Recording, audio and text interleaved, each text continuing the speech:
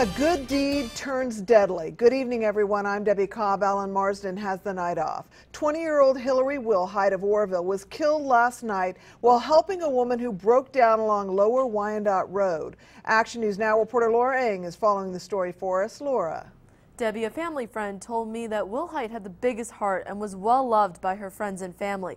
This is a photo of Wilhite provided to Action News Now by her family. The CHP says Wilhite stopped along the road with 3 other women to help a woman around 9:30 p.m. when they were struck by the suspected DUI driver. According to the CHP, Gisana Corona pulled over on the shoulder of Lower Wyandotte with car problems. Lissa Gramps, Winema Sutphin, and Hillary Wilhite then stopped to help. Investigators believe William Mandrell of Bangor was driving under the influence of marijuana and other drugs. He then lost control in a curve and crashed into 3 of the 4 women.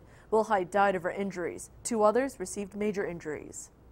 It's just a sad situation, really. I mean, last night somebody was doing a kind act for someone else and it cost them their life because of that man's selfish decision to drive while impaired, and it's really sad that that happened. Mandrell is charged with DUI and gross vehicular manslaughter. Mandrell is still being held in the Butte County Jail. His bail has been set at $229,000. Laura Eng, Action News Now. Thank you, Laura.